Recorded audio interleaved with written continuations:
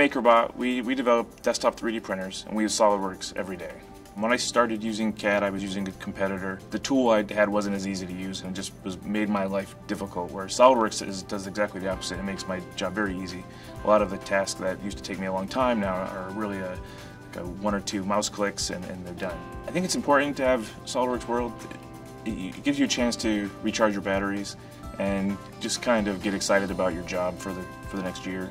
I'm the founder of the SOLIDWORKS user group in New York City, and the SOLIDWORKS user group network has 250, 300 user groups around the world, and the one in New York is one of the biggest and one of the most active. People from SOLIDWORKS came to visit our group and met all of the designers and engineers that are in New York City and saw the things they're working on and just were really impressed. I try to make my user group meetings like a mini SOLIDWORKS World that just meets we meet every 2 or 3 months, and there's 60 or 70 people at each meeting. Everyone can kind of use this power of having SOLIDWORKS and having 3D printing and being able to prototype in real time and really innovate very quickly.